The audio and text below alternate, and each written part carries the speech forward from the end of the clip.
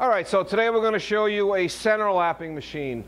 This is used usually in conjunction with the grinding department, where you want to clean up the centers that were drilled into your pieces as they were being manufactured before you grind them.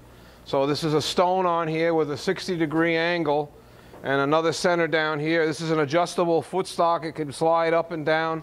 The maximum height is listed on the quotation. This is currently wired for 220 volts, 3-phase. And so you've got a spindle that can go up and down. Obviously you want to set this so that you just got to make a little pressure into the center hole. You just want to clean it up. This is not a center hole grinder. This is just a center hole, kind of like a lap. And then, of course, the most important thing with these is that you have the dresser that you can swing out of the way and that you can go up and down and dress that 60-degree angle on the wheel. And there's a micrometer adjustment here. The more you raise this up, that'll take another pass off.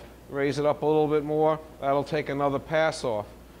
So we'll go ahead and turn this on. And that's pretty much what you got. This is the XLO center lap, currently wired for 220 volts, 3-phase.